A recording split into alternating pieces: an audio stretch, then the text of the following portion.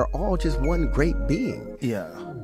You know, that's what they forget. We're not separate. We're all, the universe is probably one cell. Wait a minute. I think Terrence Howard has completely found universal truth. Like, I did not know this man was like Einstein level intelligent. Like, this man is completely mind boggling. Like, the way that this man can articulate himself and break stuff down. Like, I'm in a high level class college. It doesn't make sense. Who knew Lucius had it in him? So basically, Terrence Howard went on the Joe Rogan podcast, and basically he has blown everybody's mind. He has went on this platform, and I haven't even fully watched the whole podcast myself. But from what I've seen with all the clips that are going around, this man is out here. I'm like really dropping gems, like lost, forsaken information. And one particular clip spoke out to me, and I think it truly represents me and my platform. This was the particular video. They're all just one great being. Yeah.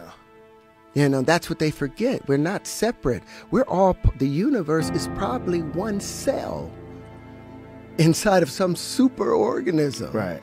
And we're just little who, you know, little who's like Horton hears a who and trying to make sense of it. Yeah. And it's a beautiful thing that we're making sense of it. But everything is just one great being. We're all God. That's what Jesus was talking about. That's what you know, Buddha was talking about. It's recognizing the divinity in you. This video spoke volumes to me, because this truly is the universal truth, that everything is connected. All is within all.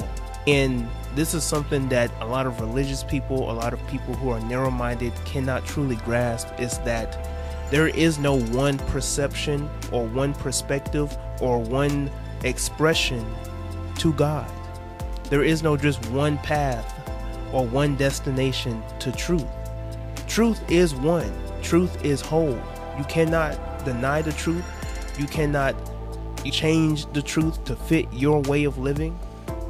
But there are many different ways in which truth is expressed. There are many different ways in which truth can be explained.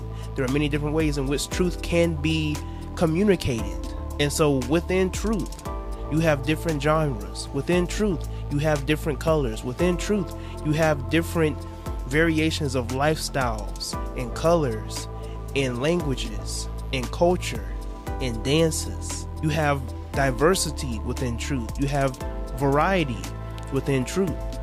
But truth is one.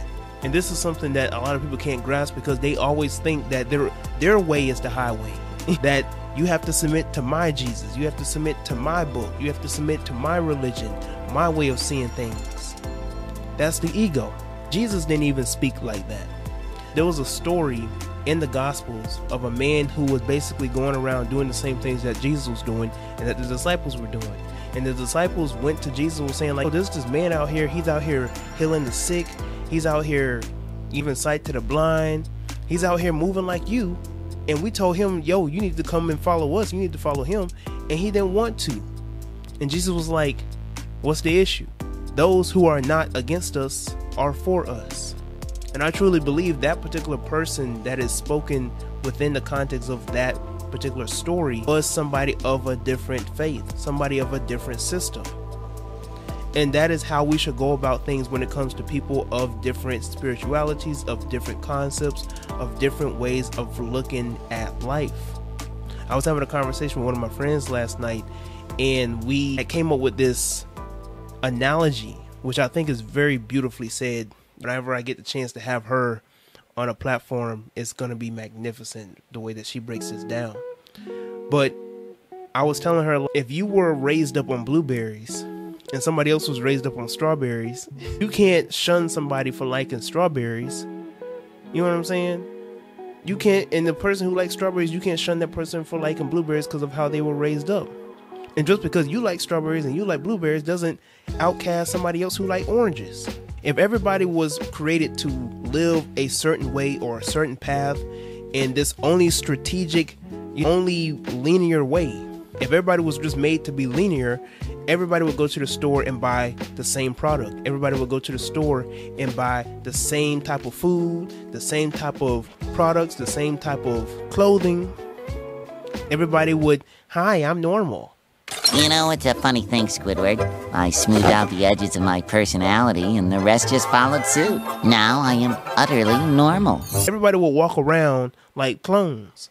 Everybody will walk around doing the same thing, listening to the same thing, but that's not the way that the world was shaped. That's not the way that the world was created. The world is so much more complex than that. Do you see what I'm saying? The way that the world operates, you can't even explain it. Words can't even describe. There's not enough words to describe the way that this world works.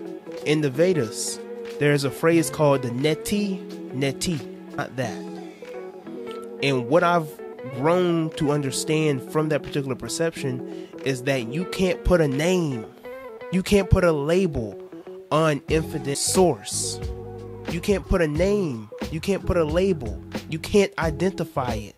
You can't place it in a box. You can't restrain it. You can't limit it. This perception, this consciousness that we call God or Yahweh or whatever name that you want to give this supreme consciousness. But so many people have given it a name. So many people have said this is the way that you are to know about this state of consciousness. This is the way to know this particular power called God. So you've created books. You've created denominations, thousands, hundreds of thousands of denominations. You have built churches around the world. You have built temples, synagogues, mosques, etc.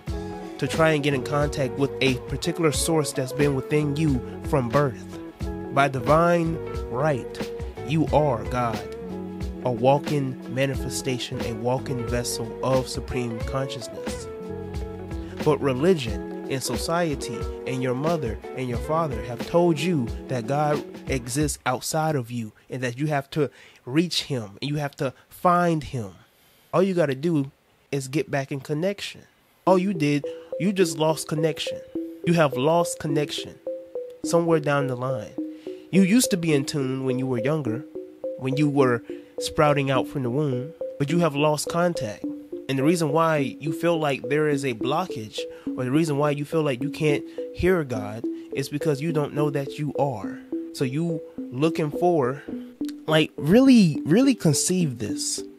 You have existed, your spirit, your soul has existed before any religion, before any book, before anybody could even give a name for God.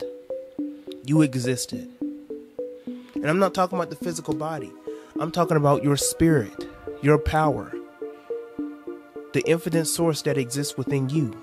It existed before even the beginning. It was there. And you want to be so egotistical. You want to be so narrow-minded. You want to be so arrogant to tell another person how they should express the source within them. You want to be so stuck up and so big-headed, and I would know, that you want to tell another person how they should have a divine, intimate connection with their God, with our God. Does that make sense? Does that make any type of sense to you? Everybody has a different personal relationship with the divine source. You want to tell this person, you should call your God, your father, this name. You should call your mother this name. How are you? Who are you to tell another person how they should identify and communicate with their divine source, with our divine source? I'll tell you straight like this. My relationship with my mother and father is different from my brother's relationship with our mother and father. Does that make his relationship better than my relationship? No. But we have individual experiences, individual settings with our mother and father. Everybody have individual components, individual settings for their personal divine connection with the divine source, with supreme consciousness that we call God. And we have different names to identify this source. Who are you to say that your name and your book is better than another person? I think that makes sense. This is why I am omnism, because there is no one truth or one expression of truth being better than another person's expression of truth. Each individual spiritual system out here that claims that they have a divine connection with the divine source has a set of truth in it, but they also have a set of dogma in it as well. Omnism doesn't just identify the truth in all the spiritual systems, it unveils everything, all the perfections and the flaws within each spiritual system. And it gives you the opportunity and the privilege for you to define your own set of beliefs, to create your own spiritual system, your own religion. Because all religions, all spiritual systems, all books were man-made. And that's not a bad thing. It's a beautiful thing if you use it properly. Man-made things are beautiful. It's a part of our divine trait to be creators. But the things that we create within this world can benefit us. It can be to our advantage, or it can be to our demise. It can help us build, or it can help us destroy. You see what I'm saying?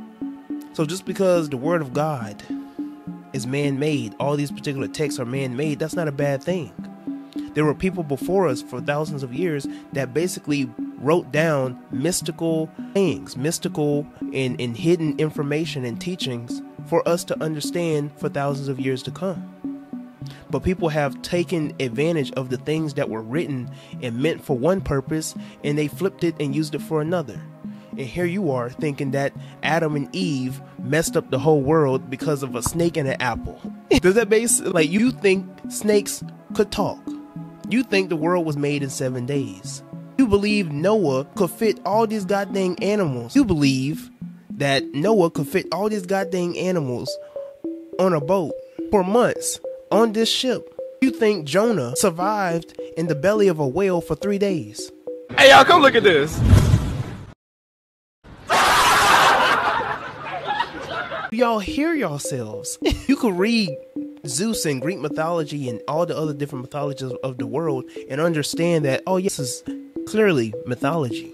But because a certain set of people have historicalized mythology and mystical teachings, there are people out here who have to reach and stretch in order for them to try and make sense of certain things that were never meant to be taken literally.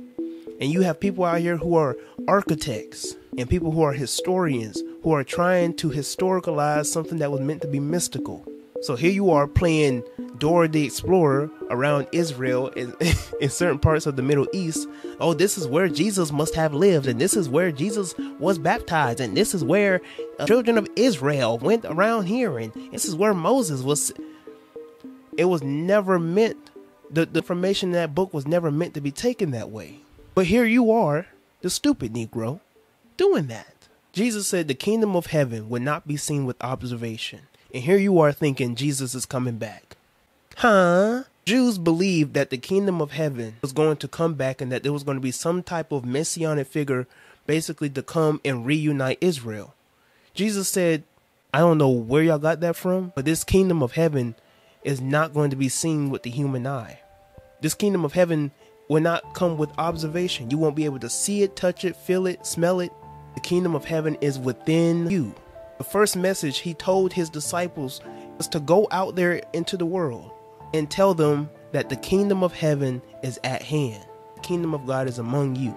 In the Gnostic Gospels, he tells Mary that the Son of Man exists within you, and you are supposed to follow after that. But you have been made to think of yourself lower than. And so you sitting up in church, singing about how you're a nobody, trying to tell everybody about somebody who could save everybody. And you messed up at the first part, because Jesus told you you are the light of the world. Jesus told you that you are perfect as your Father in heaven is perfect. The works I do, you can do also and greater. What does that mean? Have you ever really sat down to really take thought on what he was saying? Or are you so caught up with religion that you always thinking of yourself as a sinner in hopes of being made holy in the eyesight of God? When you were made holy from the start, you were made to believe that you was born a sinner. that you were destined for hell, death, turmoil, but you were made holy and perfected. And your spirit and your energy is whole and it's perfected. And until you come to realization of that, your life isn't going to go the way that you think it is. You're so caught up in fear and worry and your anxiety, you have forgotten who you are. You have taken on a false identity of who you are. And so that's why your life doesn't go the way that you think it is supposed to go. Take upon your true identity and maybe things will start shifting. But telling yourself, oh, I'm still a sinner, but thank you, Jesus. In your Bible, it tells you that Jesus, who knew no sin, was made to be a sinner, was made to be of a person full of sin, so that you, who was a sinner, could now be seen as somebody who never sinned, so that your slate could be wiped clean, so that you can have the gift of eternal salvation. You walking around saying you a sinner, you identify with the wrong person. You are within the body of Christ. Is that not what it says in your Bible, that you are part of the body of Christ? That you resurrected with Christ? If you resurrected with Christ, you're supposed to have the same power of Christ. You're supposed to have the same identity as Christ. That means you're righteous. That means you are a walking, living manifestation of God. But you're a sinner. I'm a nobody. It says in your Bible you are a royal priesthood, but you're a nobody. I don't even believe, not on a literal context, I don't even believe Jesus was a literal person. I believe in the mystical aspect of it. Because how is it that you can have Jesus and I can have Jesus, and you say Jesus is within the heart, but Jesus supposedly ascended into heaven in a physical body? Christ can't be within me and be within you, and you can't be within the body of Christ, and yet Christ ascended into heaven in a physical body.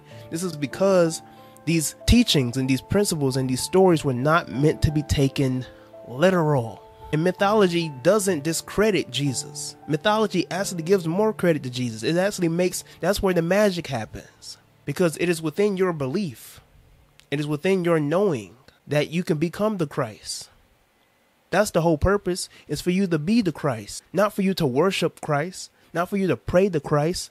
It's for you to be Christ, to be Jesus. Whenever you study the hero's journey and you study mythology, and even just the philosophical teachings of this, with the teacher, student, or the master and the master always wants the student to become the master. The teacher wants the student to ascend higher than they have. That's why it says when the student is ready, the teacher will appear. But when the student is truly ready, the teacher will disappear. You are supposed to be the master over your own life, the God over your own life. And yet people were giving Kanye West hell because he says, I'm the God of me. Blasphemous, blasphemous. Oh my God. Speaking facts. It's in the Bible. It's in the book. But yet you out here acting like the Pharisees. Ain't that so ironic? All these Christian folk thinking they acting more like Jesus, and yet you acting like the people Jesus was against. Tragic. Anyways, I think I've said enough as it is. If you like what I had to say, let me know how you feel about this particular concept and message in the comments below. Don't forget to hit that like button. All right, and before you go, hit that subscribe button as well. Turn on your notifications for all next upcoming content. And but before you go, wait, hold on. Before you go, check out this right here, because you don't want to miss that one. I did do my thing with that one. I ain't gonna front. Till next time.